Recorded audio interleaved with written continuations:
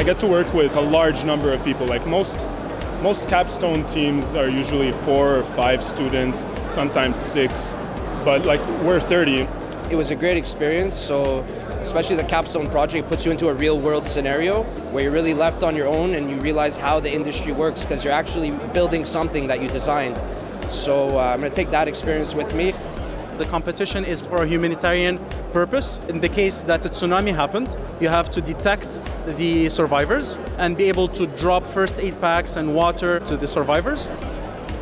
So the mission for them this year was a simulation of colonizing Mars. So we have a primary aircraft over here that releases payload supplies, so water and habitats for people to land on Mars and have it, as well as autonomous gliders that carry the passengers. The lightweight folding bicycle was a project that was offered by Concordia Capstone that we selected.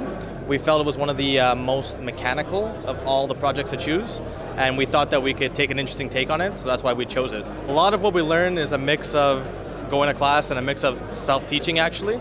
We have a vessel right now that goes on the water, collects plastic waste and is able to sort it depending on what type of plastic it is to facilitate recycling later on. We worked together to design an aircraft that's supposed to be autonomous, so the requirement was that it's autonomous and it's to deliver cargo for the north of Canada. I learned a lot about airplanes and about the aerospace industry and also how heat transfer works way more in depth.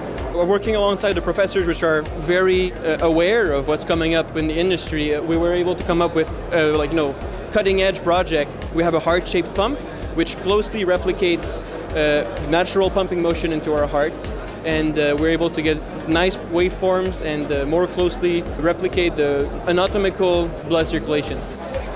I actually had one of my best years here at Concordia. Met my best friends, worked on the best project. This is actually the 6th drone I'm working on.